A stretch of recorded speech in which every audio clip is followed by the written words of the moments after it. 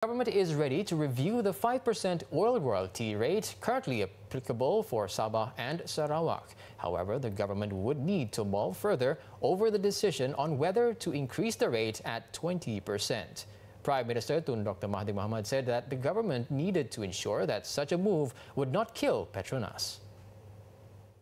If you take 40% of its operating costs, you add that to the operating costs, Petronas will lose it. Petronas is a unique company in the world because it's the only national oil company that goes into exploration, into development, into production, into petrochemical.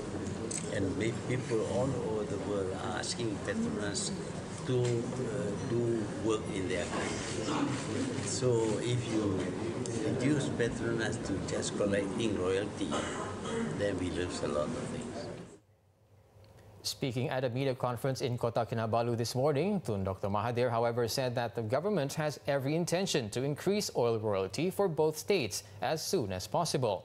Before this, Economic Affairs Minister Dato' Sri Muhammad Azmin Ali had said that a cabinet committee set up to study the payment method for oil royalty claims to oil-producing states have been given 6 months to discuss, finalize and come up with their recommendation on how an increase to 20% oil royalty rate can be carried out.